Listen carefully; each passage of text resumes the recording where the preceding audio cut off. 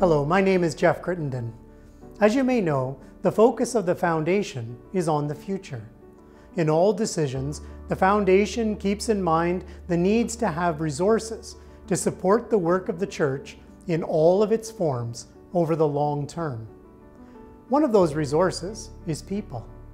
Dedicated, passionate, competent leadership. How does the Foundation support leadership? Through scholarships, like the Norman MacLeod and Victor Blatherwick Awards, and through bursaries, like the Anna Gent Bill Bursary for Women in Ministry. Thanks to generous donors, we are able to offer grants for learning and leadership events with funds like the Alfred Mitchell and James Robertson Trusts and the William Naylor Trust. Soon, we'll have another avenue through the Alvin Dixon Memorial Bursary and the Post-Secondary Scholarship for Indigenous Education. What is the impact of these awards? Well, first, they provide financial support, but equally important, they give encouragement and validation to the people who receive them.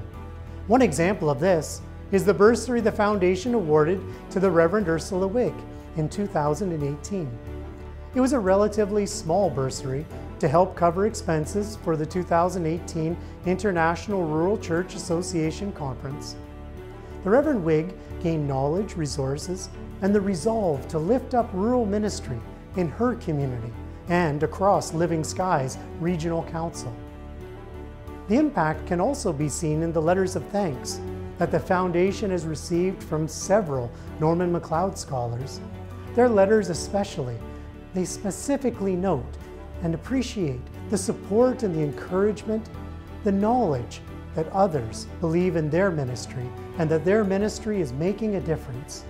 And the scholars, of course, feel relieved at having some financial assistance to defray the cost of their education. What difference does it make when we have highly trained, confident, competent leadership? Confident, competent leaders envision positive outcomes and to changes and challenges that we all face. And, more importantly, they enable those around them to find the best solutions to the challenges that we all face together. They lift others up and they encourage them when they need it.